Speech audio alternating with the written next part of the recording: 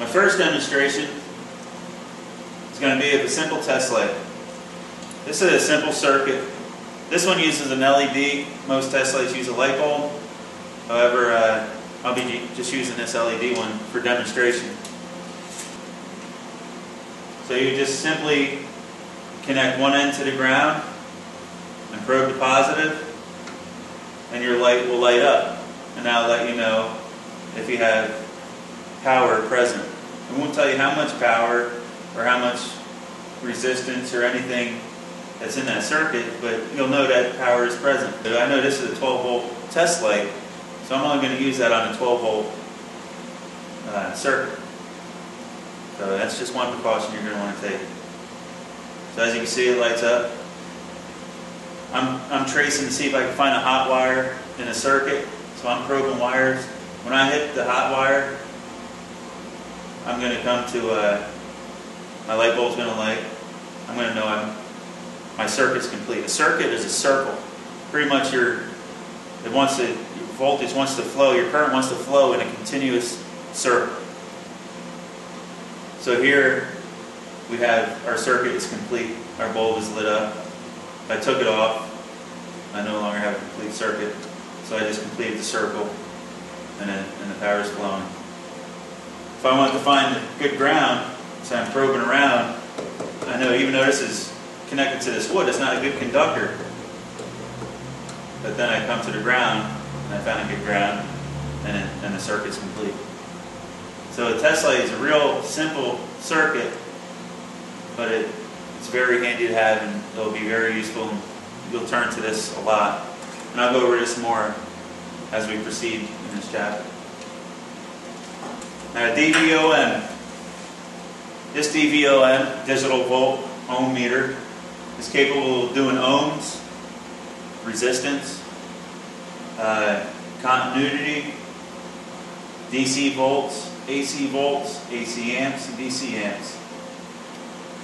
The only downside of using this to check amps is that you got to open the circuit, or find it open in the circuit, like removing a fuse and sticking your probe, because your current has to flow through the meter in order to check the amps. Where my other style clamp-on amp meter, you can just wrap it around the conductor and it'll tell you your amps. It'll read the amps. And this one is only capable of 10 amps max, and it's protected with a fuse. And that leads us to doing some tests. Say I want to check DC volts. This has a scale from 400 millivolts up to 1,000 volts. It goes from 440 to 400 to 1,000 volts. I know it's above 4. I know it's under 40, so I'll set it to 40. If you don't know your voltage, just set it to the highest scale, as long as you're not over 1,000 volts, which it shouldn't be. See, I have 4 terminals down on this strip. Your black COM is where you're always going to connect your black lead. So we'll go ahead and plug that in. We want to check voltage.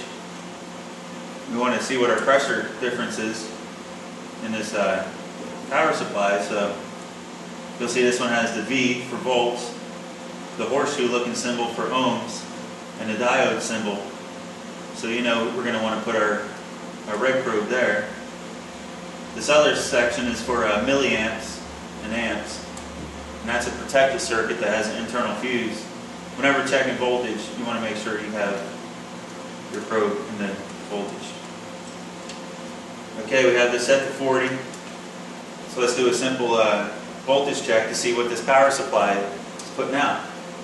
So you put your red probe to your positive, black to your negative. And as you can see, I'm putting out approximately 12.9192, right around 92 on average. Now what if I take and I reverse these 2 wires? So if I reverse it, it changes the polarity. If you look over in this left side here, you'll see a minus sign come up. And that means I have my polarity backwards. So once you put the positive on positive, negative on negative, And I know the polarity is correct in this power supply, in this battery charger. And that's a simple voltage check using the DVLM. I'm not going to check the amps right now. I'm going to show you that once we build the circuit, because I have nothing right here to put a load on, like a light bulb or something. I have to have a load in order to check the amps. But let's go over to continuity. Continuity has that sound wave symbol, the audible signal, and you'll see it come up here in the lower left-hand side of my screen. Continuity is the continuous flow. So if you're checking a wire, or just say a circuit, let's think of a circuit as a circle. So everything wants to flow from your positive to negative, or negative to positive, however you want to look at it. We're going to leave the theory additives for now, well, hopefully for the whole thing, but whenever you talk about electrical or electricity, there's a whole theory behind it. So we'll just keep that out. But your current wants to flow like water flows down a river. It wants to flow in a circle. It wants to continuously go in a circle. So I know right here, whenever you see an OL, that means open loop. Like your circle is pretty much a loop, right? So that's open loop. This circuit ain't complete. So now if I put these together, it's continuous. It's going to do a continuity check, and if it's good, it's going to be a continuous loop. So continuity pretty much stands for continuous. OL stands for open loop. So I'm going to make this a continuous loop by connecting these two leads. As you can hear the audible signal, my meter pretty much goes down to 0. It's a continuous loop. Now if I want to say, if I have a connector that I'm thinking might have failed or something between 2 points, I'm going to check each side of that connector, and it'll tell me if I don't have a continuous loop, if I'm not continuously flowing from this side of the connector to the other side. Or if I simply take this piece of wire with the alligator clips and put one end on each probe, it's a continuous loop. If I take a pair of cutting pliers and I snip that wire in half, it's going to be an open loop. It's not going to be continuous. So that's what continuity stands for. That's what the continuity check is all about, is to see if it's a continuous loop or not. The audible signal you hear on this meter, I believe, anything under, the lower the resistance is pretty much, how can I say it, like a direct wire has very low resistance, as you just seen. I think it went down to like 1 or 2. Let's check it again. Yeah, like 0, there's 0.1. Very little resistance. The higher the resistance, the more open the circuit is, that it's not flowing as freely. There's something resisting that current from flowing. And we'll get into that when we go into resistance. So with this meter, anything under, I think it's 125 or 150, somewhere around there. Anything under 100, we'll say 125 ohms, will give you that audible signal, which is very handy. Because if you're busy probing around inside a car, you can listen for that signal. If you don't hear it, you know your resistance is above 125 ohms. So you got an open circuit. It's not continuous. It's an open loop. That means it's not flowing from one point to the other the way it should be, especially if you don't have any resistance in that line.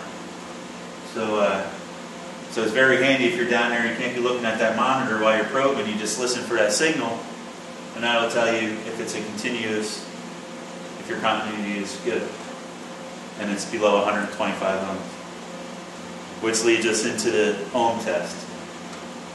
Okay, let's check the resistance. What is resistance? Resistance is pretty much something that's resisting the flow, the current from flowing through the circuit between the continuous loop. Pretty much resistance can be compared to a mechanical resistance, like your brakes on your car. It resists you, it slows down, it puts resistance on your rotors, which slows down your car. So even if you're pushing on the gas and you're pushing on the brake at the same time, that resistance is trying to overcome the flow, the power. That's just one example. There's many examples out there. But it's something trying to resist the flow of the current. This is just some basic examples, and I'm going to build some circuits and show you more so you get a visual. Okay, let's get a resistor.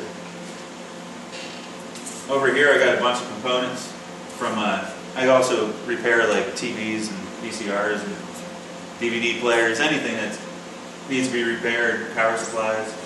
So I got a bunch of stuff at the house, and then my other test equipment. I got this awesome electronic learning lab that Radio Shack makes, and it comes with all kinds of components as well, and you can build circuits and timers and all kinds of stuff. It's really handy. And if you're into building electronics, I recommend getting yourself one of those electronic learning labs. They're real handy and pretty cool to have. So a resistor. Let's just do a resistance check on this resistor. We can take and look at the bands, and let's determine by the bands how much resistance this should have. It's a 4-band resistor. And remember that color chart I showed you, how to determine the resistance value of this resistor. Our first band is a brown, the second band is a black, the third band is a red, which is your multiplier, and then your fourth band is your tolerance. So brown, if you look at your chart, I got it written here in advance. Brown is 1, black is 0, so that's 10. Red has a multiplier of 100, so we'll take and multiply 10 times 100, which is 1,000 ohms. So this should be a 1,000 ohms. The gold band means plus or minus 5%. So if I take a resistance reading of this, it should be 1,000 ohms plus or minus 5%. So on my ohm scale, I got 400. We don't want to select there because we already know we're above 400. We have 4K, which we're under 4K, above 400, so we'll select 4K, 4,000 ohms. These little flips are convenient for doing stuff like this. That way I'm not touching it and measuring the resistance of my finger or my skin. You just take and you plug these into your leads, and you got little clips. You just push them out, flip them on.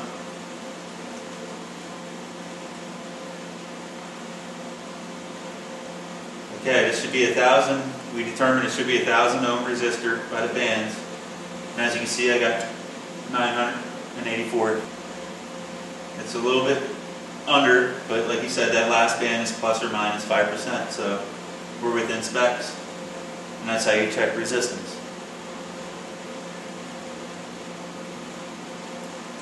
Everything has some sort of resistance as a load. For example, a light bulb. Your filaments have different resistance. We'll take, for example, this 4157 double element light bulb. By looking here, we'll do a resistance check of this. The heavier filament, the thicker filament, I can tell the leads are the two outer ones, this one and this one. We'll connect that one there. That one there. I know this is going to have a very low resistance, so I'll turn the scale down to 400 ohms. As you can see, I got 0.6. So the thinner element has, I can tell by the leads, it's the inner ones. That'll be that one there.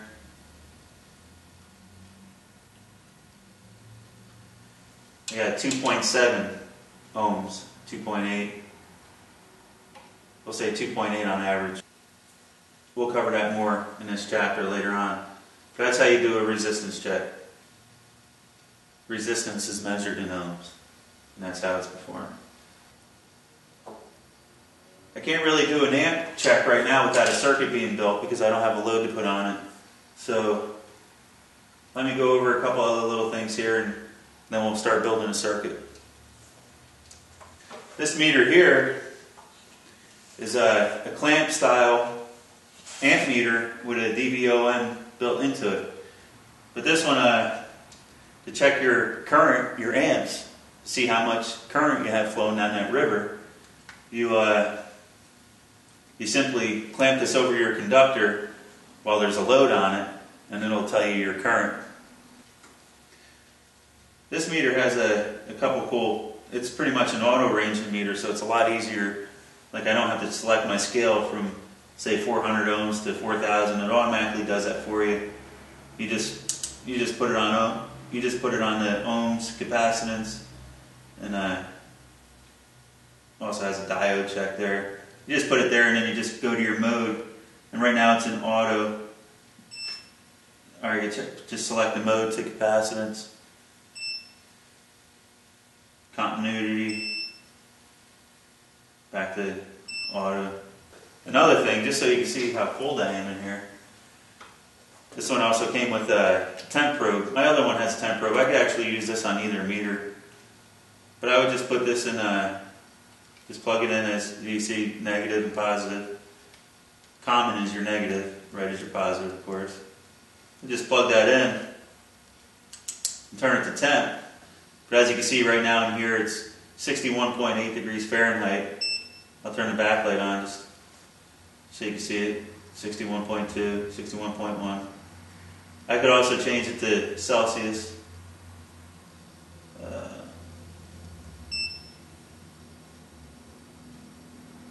Alright, 16.5 Celsius.